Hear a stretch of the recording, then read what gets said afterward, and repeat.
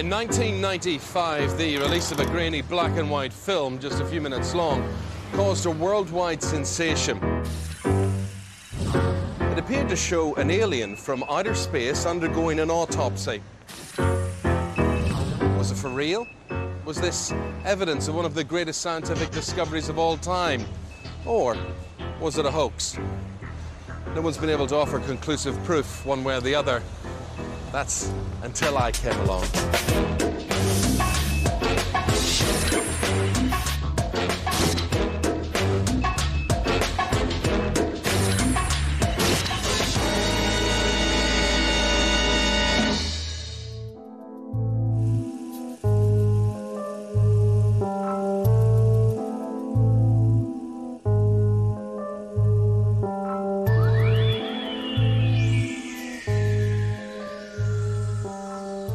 For more than 10 years now, that piece of film has divided opinion right across the world. Some say it's irrefutable proof of alien life on other planets.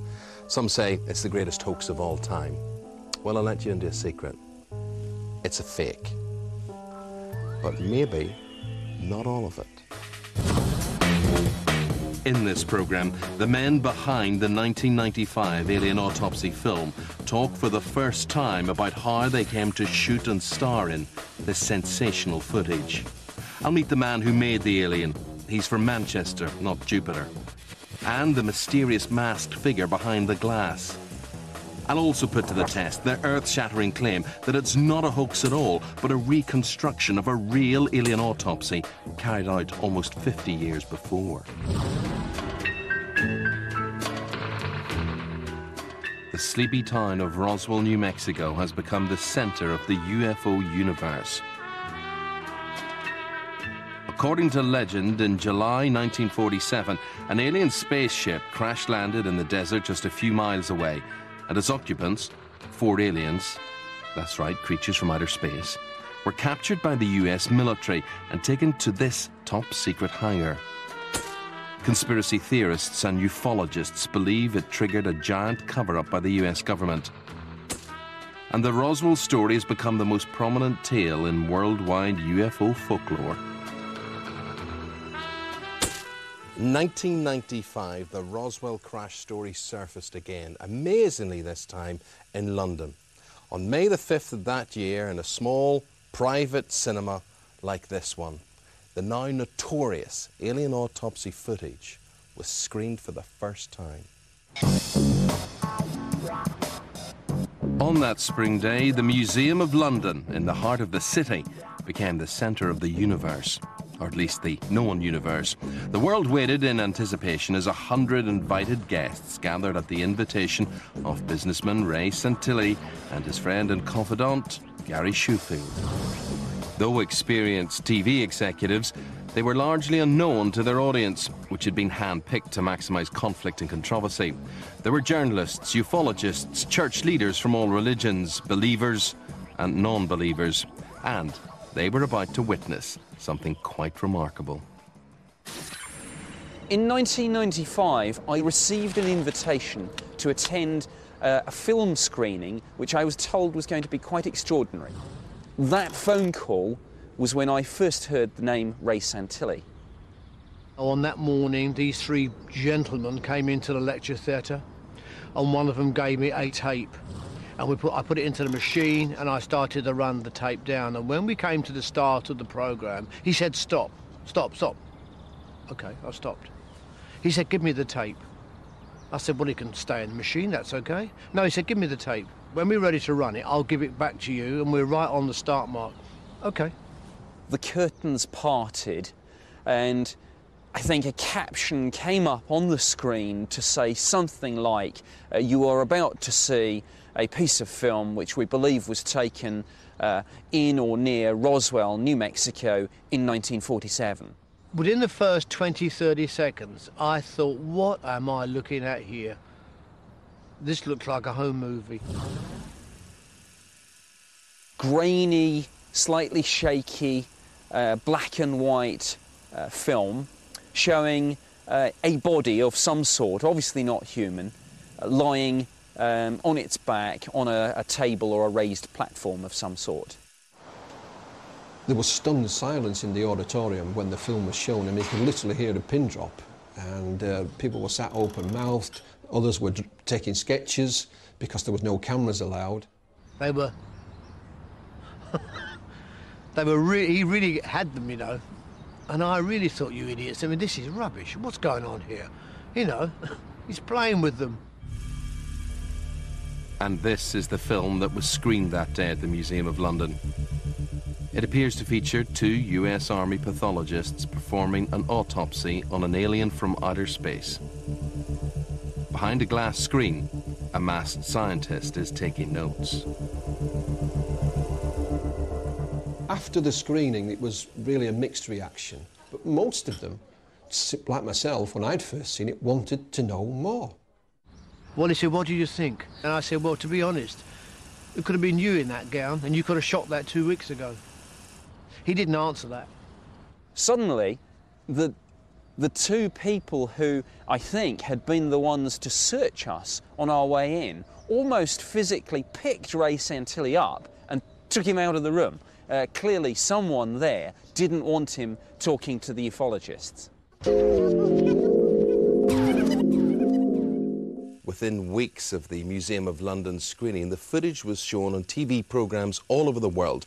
The authenticity of the film was investigated, the authenticity of Ray and Gary was investigated, but no one was able to prove conclusively that the alien autopsy was faked. Tonight on Town Meeting, the alien autopsy, reality or hoax? I've seen the film. Hey, wait and a I sec. have Are you being seen serious? It shows an alien being worked on.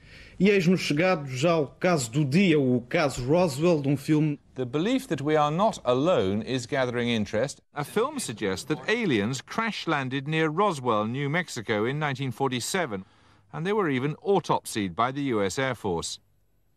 Weird, isn't it? So where on earth did this amazing autopsy footage come from? Santilli and Shoefield were in Cleveland, Ohio in 1992 looking for rare home movie footage of Elvis when Ray Santilli claims he was approached by an ex-US Army cameraman. The cameraman offered to sell him a film he claimed he'd shot at Roswell in 1947 following the supposed crash of a spacecraft. Intrigued, Ray put on a pair of shorts, a loud shirt, and headed for Florida. The film Ray claims he was shown there in the cameraman's home in Clearwater on the Gulf Coast featured the autopsy of more than one alien and an apparent examination of UFO crash wreckage. 14 years later, using interrogation techniques I learned watching too many detective movies, I've gone in search of the truth. Who sold you the film? The cameraman. What's his name? I'm not telling you. Why not? Because at the time, it was a promise at the beginning that I wouldn't disclose his name. I never have done. So where do you fit into the whole operation? I was actually with Ray in Cleveland. He disappeared off for a couple of days, didn't know where he'd gone, what he was doing. And it turned out that he went down to Florida to see the cameraman. I knew nothing of this at the time. And after the event, he told me where he'd been and what he'd seen. There were 22 reels of film, which probably ran for about 4 or 5 minutes each. They were very small reels. I just remember how clear in his mind he was that this guy was real. You know, if you walk into someone's house and you see the way they live and you see the pictures on the wall and you meet their wife, you know, you have an absolute understanding from the moment you walk in through that door whether they're genuine or not. But you didn't leave with the film that night? No. Why not? He was a tough cookie. So how long did it take you to negotiate a deal with them? About 2 years, eventually. You know, we didn't have the cash at the time, and it was it's a subject which you can't really go to the bank and and take a loan out for it. You know, it was just one of those things where when the time was right and we had the cash, we could then take the punt. How much cash did you pay him? Can you disclose that? It wouldn't be proper for me to tell. And was this a small amount of money, a medium amount of money, a large amount of money, a massive amount of money? In your terms, not a lot of money.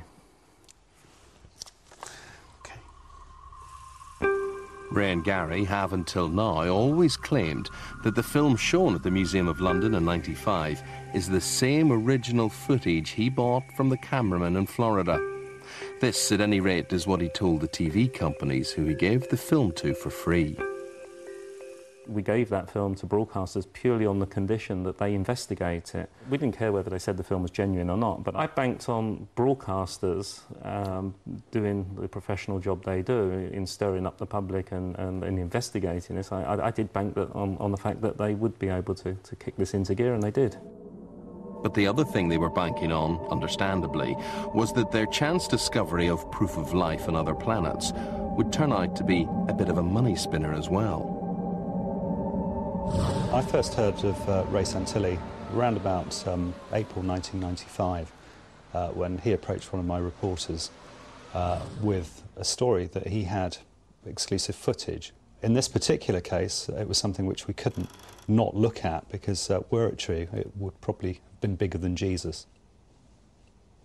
There'd clearly been to other newspapers who had offered, I think, somewhere around probably £40,000. The News of the World always likes to pride itself on its ability to pay more, so we topped that offer and offered 50 to see the tape.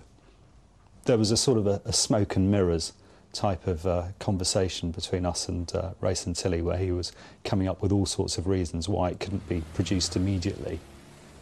He assumed that it would be a matter of tape in one hand, brown envelope full of cash in the other, and it was at that point that we told him it would be after publication, and publication would only occur once we had had the tape verified by a number of experts, and at this point he began to get very, very nervous. And immediately after that conversation, all contact between ourselves and Ray Santilli evaporated. He disappeared off the radar screen. So what do we have so far? An apparent autopsy on an alien from outer space, shot in 1947 on 16mm film, and then almost 50 years later bought from an unnamed cameraman in Florida. But while that's the story they've stuck to all these years, it turns out it's not the whole story. Because for the first time in public, Ray Santilli and Gary Schofield are about to reveal the true tale of the alien autopsy. Who starred in your film? Are you there? Yes, I'm there. We had to build a very precise set. And I'll reveal to you some of the other characters involved in their story, all of them from this planet. Did you poke or prod or touch the alien? Yeah, take it home with me. Well, we got some sheep's brains and set them in jelly. Raspberry jelly, I seem to recall. There wasn't any difficulty in asking people not to talk.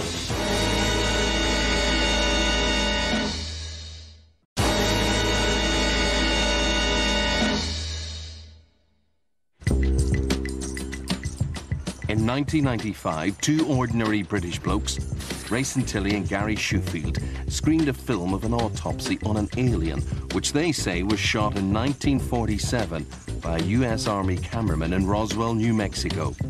But this isn't the whole truth. Ray still maintains that he saw a real alien autopsy with the mysterious cameraman back in 1992. But by the time he went away to raise the money to buy the film 2 years later, the vast majority of it had been damaged beyond repair. He'd opened the canisters in 1992, and for a period of 2 years, it had unfortunately humidity to deal with and heat to deal with. And the film just oxidised. It came off in your hand as you looked at the film, and as you did that, your hands would be black. I was in his office when the box arrived with all the film cans. The thing that sticks in my memory was the smell, and obviously it turned out that we had a hell of a problem here. So this business deal, which had taken you 2 years to negotiate, suddenly had just crumbled in your fingers. That's why I'm not a good businessman. So, it was a bad purchase. I think Ray's other main concern was that he'd raised the money, bought these, very much in good faith and from good memory, and unfortunately what turned up was not what he had seen in terms of the quality of the image. So the plot thickens. A whole heap of money paid out and no alien autopsy to show for it. But I've seen the film, you've seen the film, the world's seen the film. What have we been watching all these years? A fake? I didn't fake alien footage. I didn't suggest you did, No, Mr. we Santani. restored it. Restored it? Mm. So you restored it from what? From a very poor imagery to something that to something that you've seen today and has become very famous. It's no different from someone restoring a work of art like the Mona Lisa or the Sistine Chapel. Hoax would be your word, not mine. What would you describe it as? It was clearly a restoration of existing materials. Clearly? Clearly. When they say they clearly restored the film, they actually mean they reshot it. The story of how they did it is a great British caper. Ant and Dec liked it so much, they've made a movie about it.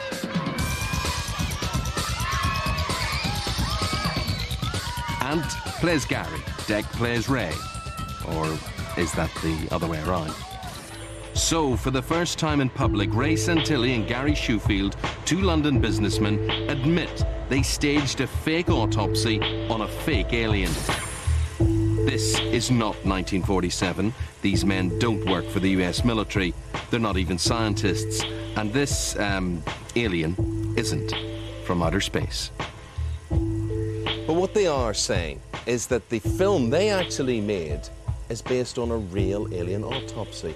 And not all of this footage is fake. According to them, this is no B-movie, and aliens did crash land at Roswell.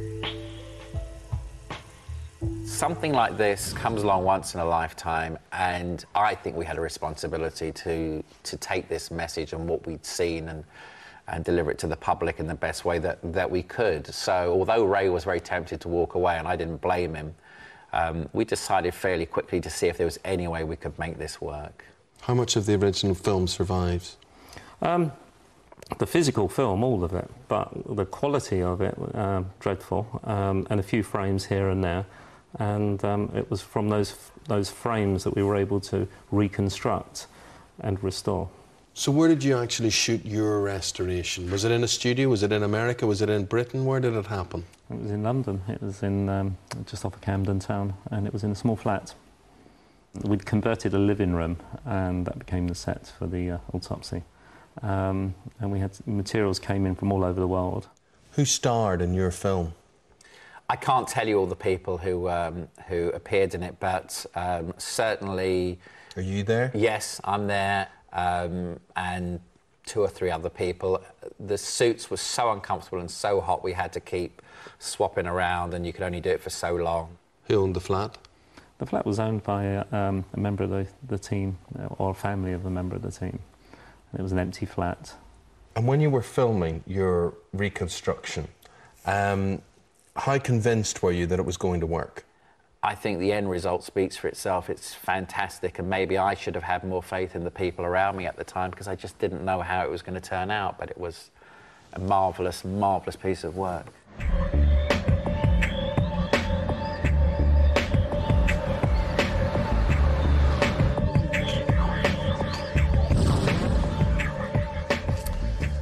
Ray and Gary have asked me to meet them here in central London. They say they're now going to introduce me to a key member of their alien autopsy team.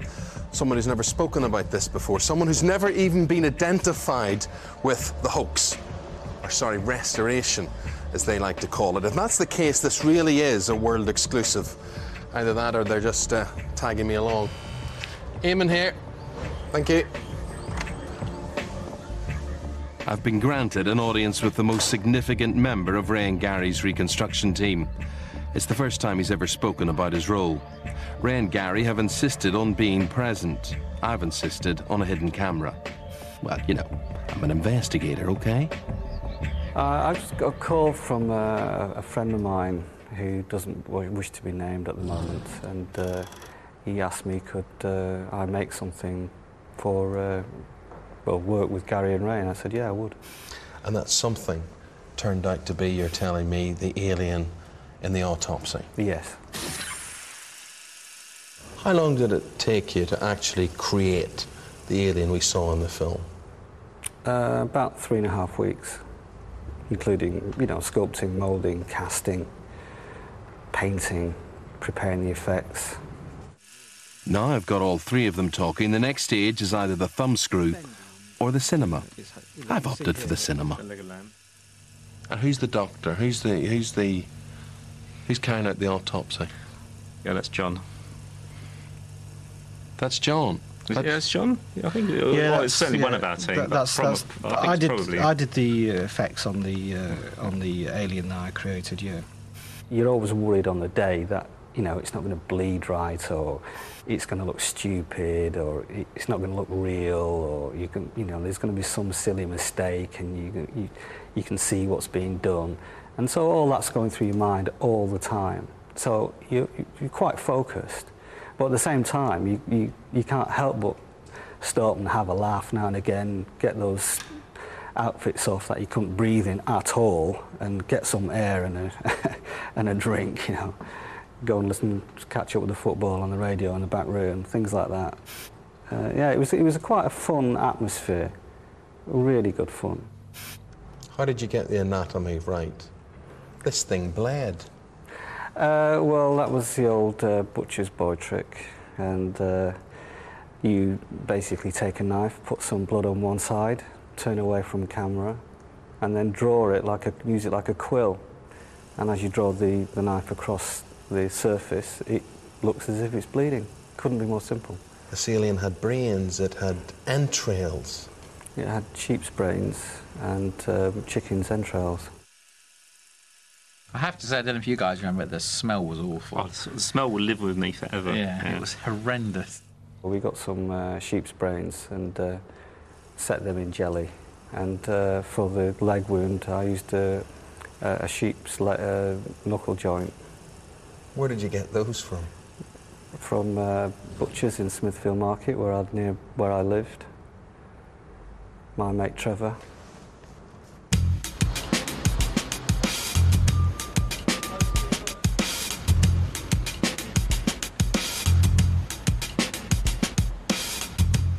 Okay, so I've come to Smithfield Meat Market to check out John's awful story. No, not that I don't believe him. I don't mean his awful... his story about offal. Anyway, let's see what this Trevor fella knows. Morning. Looking for Trevor. Yeah, I'm Trevor. Well, no argument with you, Trevor. You can put the knife down.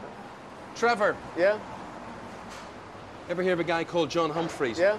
John Humphreys, right old character. He used to come into my shop and buy all different bits and pieces of offal and bones and make up an alien. He told you what he wanted them for? He said what I want is to make an alien, like for some sort of science fiction film. So then you came forward with the technical advice? Yeah, I told him what to get, like all the offal, the hearts, the liver, the lights, all the lungs. Oh, stop it. All the bones and bits and pieces, to buy buckets of blood. Buckets of blood? Yeah, just to colour it all and make it look effective. And did you never see the film? No. I used to think he was making it up. Did you ever sell him a leg of lamb with a joint in it? Well, I used to do him stuff like this. Here, I'll show you. These were the lamb things where I used to make the fingers out of and all that. Used to get the joints there, they used to tuck into there. He used to staple that so it all moved together, and then he could cover it then with all hair and bits and pieces to make it look real. So there you have it, the secret of making great aliens. And think about it, if Ray and Gary's story is true and they were reconstructing and not hoaxing, then the greatest scientific discovery of all time was successfully recreated with sheep offal and the leftovers from a good Sunday dinner. Amazing. So what about after filming? What did they do with the evidence? Then, to keep this secret, you've got to dispose of the body. What happened there? The body was cut up into small bits and burnt. We basically cut them up into small pieces and with bin liners and spread them across London. Bodies, plural? Yes, we did 2 autopsies. The first went wrong. And for the first time ever, exclusive pictures of that initial failed attempt at an autopsy reconstruction. If you notice, alien number 1 didn't have a leg wound, but the poor thing got disemboweled just the same. Whether it was alien number 1 or alien number 2 they were chopping up, they realized that attention to detail was very important if they were going to convince the world that this was in fact US military film from 1947. What about the care and attention with the filmmaking equipment, say the camera that you used? We went to a great deal of trouble to get the right camera, the correct film stock, and we went to a great deal of effort to get the right materials. And they couldn't look like antiques because, you know, 50 years ago, 60 years ago, these instruments, surgical instruments, and everything, they had to be new. Yeah. And then there's the film supposedly showing wreckage recovered from the crashed UFO at Roswell. This was also part of the package Ray says he bought from the army cameraman. Strange hieroglyphics, six-fingered handprints. There's an explanation for this as well. What are we seeing here? It's footage that's been termed debris footage, and at the time of the crash, he not only filmed the autopsy, but he had filmed the crash site itself, the removal of the bodies, and the removal of debris. And are you saying that's original film that survived? That did not survive. That was in the same state as the original footage, and what you see there is a recreation. And John, were you behind the recreation of that? Yes, I made some of the debris footage, yeah. Had you any interpretation on that, or any guidance from Ray and Gary as to what you were supposed to be recreating, and what purpose, what use it had? And it seems very specific. I mean, you've got symbols there, you've got language there, for instance. Well, some of the symbols were available to look at from stills that were provided. We're not expert enough to know what the original hieroglyphics were, and in fact the imagery wasn't that clearly defined for us to be able to emulate it. Palm prints, what's that about? That's probably a little bit of artistic license. And here's the hard evidence. Genuine, top-of-the-range spaceship parts. Well, kind of. So where exactly did Ray and Gary perpetrate their alien autopsy fake? Restoration. Would you have let that stinky old alien anywhere near your house? But somebody did. Somebody who lived in North London. After some persuasion, Ray, Gary and John agreed to take me to the location where the 1995 film was shot. So, talk about returning to the scene of the crime. Oh, it's not a crime. It's no crime. Are we going somewhere else? Yeah. But do you remember the scene, more importantly? Not very well, to be honest with you. Ray? Camden. John, I think, probably knows. Yeah, I think it's in Rochester Square. Why are you so vague about this? I can't understand. This, you know, probably the single most important thing in your professional careers, and everybody's so vague about it. It isn't vagueness as much as if you go to one place for the first time 10 years ago and don't go back, it's not unreasonable that you can't remember where it is. So we're not going to be 100% sure which house it is when we get there, if they all look the same. And one terrace house looks like the next terrace Yes, house. that's very true. You see little models in the shop and blow-up dolls and all sorts of things of aliens with those big eyes, John. Do you sort of think, that's my creation, that's a breach of copyright? Or do you guys own the copyright to the alien face? Wish we did. Can you own copyright in something that is real? It's found here somewhere, Gary. It was long here, I'm sure of it. Was it? What was the square called? Rochester. What's this one That's here? Rochester Place. What's this here? That's Rochester something as well, look at it. Rochester Rose. It must be. There's Rochester Square over there. Yeah. Where? Here, look here. I'm sure it's over on that side, you know. Yeah, it's over there. It wasn't Rochester Square. That's okay, we can go round. Yeah, we can go round. John, you've got an amazing memory. I'm glad one of you has. So am I. It's one of these houses around here. So. Yeah. No, absolutely right. It's definitely in this square here. Okay. Let's dismount and see if your memory can be refreshed anymore. Okay. Aha. 10 years since you've been here, Ray? Yeah, and it certainly brings back a few memories and a few late nights. But which one? Which one? Can you remember which one, Ray? Yes, I can. What's your worry, Gary, about identifying this house? I think it's always protecting the people who are there, making sure that location is kept secret so ufologists and people don't drive them mad, which it would be not fair to whoever lives there now. Yes, we are there, I think. I think it's a lick of paint. Yeah. So this is it, without a shadow of a doubt. Absolutely. You've never revealed this before. It No. is in this very street, in that very house, Absolutely. that the alien autopsy was carried out. The restoration. Yes. Absolutely. It even confuses you. No, it doesn't. I'm very clear. In many ways, this then is the real Roswell. According to the boys, at least 95% of the autopsy footage ufologists have pored over for a decade was actually created behind one of these windows. And if I revealed the exact location, I'd probably have to kill you. Ray and Gary compare their work to that of the great Leonardo da Vinci, whose Last Supper has been restored several times. They describe their band of autopsy restorers as a team, friends bound by loyalty and pride in their work. Ray says the money they've earned from the film has been shared, and they spend some of it at glitzy secret reunions like this one in Las Vegas. What about the people who actually filmed your restoration? How have you kept them quiet for so long? I haven't kept them quiet. What's happened is that we're a very close-knit team of people, and we're great friends, and there wasn't any difficulty in asking people not to talk. I think it was probably harder for people more on the technical side who received an awful lot of plaudits and congratulations from their world, not to stand up and say, it was me, and it was probably harder for them. I mean, it was in all the papers and front page of all, leading papers. It was quite Were you amazing. not itching to say to somebody, I made that? Yeah, very much so, yeah. However hard it was not bragging about their successful reconstruction, it was harder keeping the press and UFO community off their backs.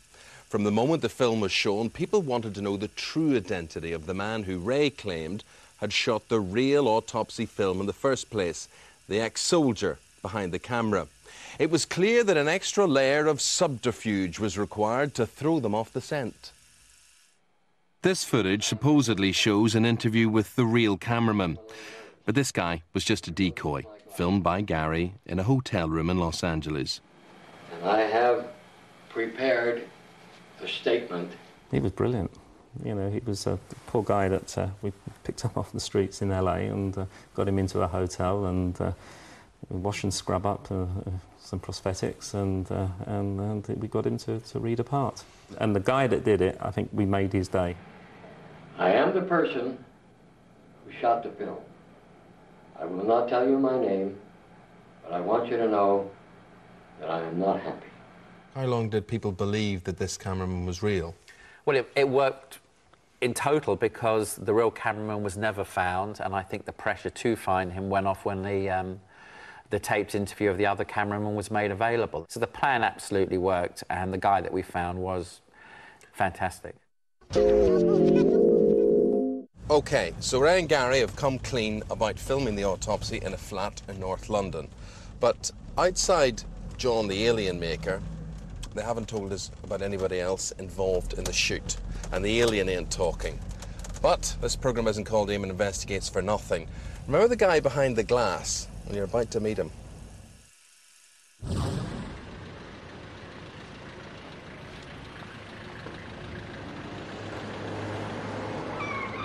Well, as days in your life go, Gareth, that one must have been pretty interesting. I do recall going to a house, a big house, I believe, in North London. Not quite sure where. It didn't look particularly, wasn't a particularly salubrious area. The house was a bit of a tip. Went upstairs, and there was this alien being on a slab that looked pretty, pretty lifelike. Pretty convincing. Pretty damn convincing, yeah. Did you poke or prod or touch the alien? Yeah, I want to take it home with me. And was it seen as a bit of a lark, or was it a serious restoration? From my point of view, it was a bit of a laugh, really. I mean, I didn't really know too much about it prior to that. I mean, I think maybe they were protecting me or on a need-to-know basis. But I was literally drafted in to be the man behind the the mask on the day. And what were your instructions? How did they direct you? 2 steps to the right and 2 steps to the left, and don't blink. I think. No, I think all you can see is that. So Gareth, why you? Why did they choose you to be the technician behind the glass? It was either me or a 6-foot blonde who worked in the office, of course, and I don't think... So you worked for who? I worked for Gary at the time. Ray Santilli worked in the same building. And he called you in one day and said, "Oh, I've got a proposition for you." Yeah, with a little twinkle in his eye. And I went into the office and, you know, asked me if I wanted to get involved, my choice. And when you left at the end of the day, what happened? Did you just have a few drinks, or did you all carry the body out to a car? Or... I think I left on my own, got a cab back to the office, actually, and thought, oops, what have I done? Straight on the phone to my mum. You wouldn't guess what I've just done. Santilli and Shoefield claim their latest version of events is the real one, which is all very well, but if I believe them, I have to believe there is a real alien autopsy film. Damaged beyond repair, but featuring, in whatever fragmented form, a real alien from outer space. If that's true, it's incredible.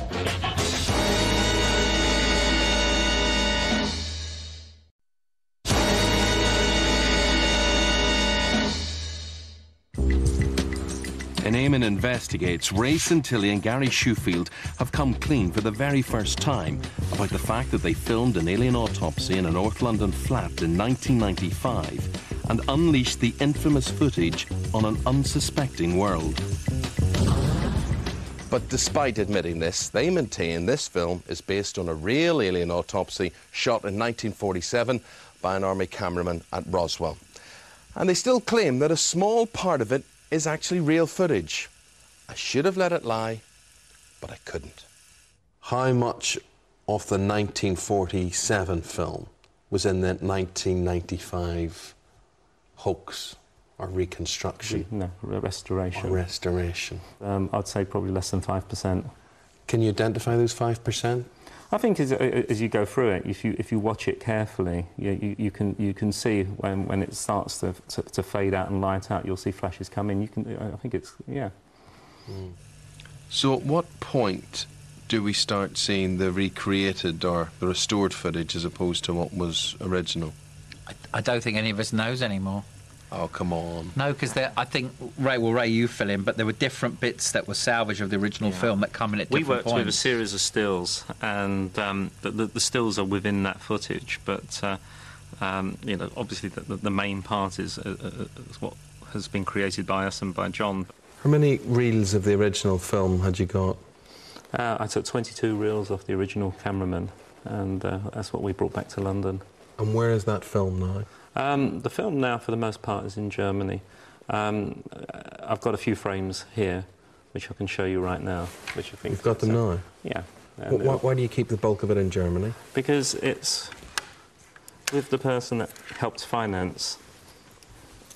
And what are we looking at? What sort of stock is this? This is 1947 Kodak safety print, and here you can see some of the damaged frames from the original film. Can I touch this? Yeah. And why hasn't that degraded even further? I think that it's been cared for since we first acquired the footage. But I don't think you'll be able to get much image out of there. I mean, there's certainly some, but you can see that there was enough for us to be able to create and rebuild from. There's an individual there at the crash site. I put it to you, once you'd seen that film, those images would be indelibly printed on your mind. You would know, however good John's work was, you would know what the original piece was. You know, you're assuming that it's a solid image. It wasn't. The imagery was so washed out. It was a struggle with each frame to see exactly what was there. It was enough for us to be able to sort of backward engineer it and get John to create what he did. John, we're seeing organs being removed here. Do you recognise these as chicken giblets, or...? Well, to be honest with you, I can't really remember. I mean, this bit may be the original that crystal film. being pulled out, I'd say, is from the original footage. Yeah, I'd agree. Yeah, that's not and then we're back to ours. There's a lot of white flashes, like there. Like that, white flash, yeah. And you see glimpses of images like within that. Yeah, that sort of thing. And very likely yeah, to be. Absolutely. And there are certain sections where you can immediately see a slight change in texture and so forth, and that's where you will see the blend. I suppose, in hindsight, being as exact as it is, we can look at all of this now and maybe say that maybe we were a touch irresponsible to do what we did, and maybe we should have just taken the original film and just put it out there. But it wasn't. We weren't, and I wasn't involved in the world of ufology. My concerns were strictly commercial at the time because I thought it was a great opportunity, and I was looking at footage which really was a difficult sell. And I thought, well, if we're going to make any money out of it, then we need to find a different answer, which is why we restored it. So just how believable is Ray and Gary's story that their film is a blend of reconstruction and reality? Was there ever a US Army cameraman with a top-secret film? And if so, did Ray really get his hands on the footage? Gareth Watson, the man behind the glass in the reconstruction, certainly thinks so. Do you believe that that original film that the boys talk about was real? I believe there was an original film. I knew that there was this footage that had landed on Ray Santilli's desk, or he'd discovered it somewhere in the States when he was trying to unearth some Elvis home movie footage. I've seen the reels or the cans in his office. But it could have been a hoax in itself. It could have been, absolutely. You could have been part of a hoax of a hoax. I could have been, yeah, a double whammy. You're one of the very, very few people that has claimed to see Ray and Gary's original film. If you saw it and if you find it as mind-blowing as you did, do you actually believe then there is something else out there? There are aliens out there? Oh, yeah, absolutely. There's stuff out there that we don't understand. In my opinion, there never was, never has been any original film whatsoever. The only way to prove that would be to name the cameraman. But that will never happen because the man did not exist. He does not exist, and neither did any original film. It's flim-flam.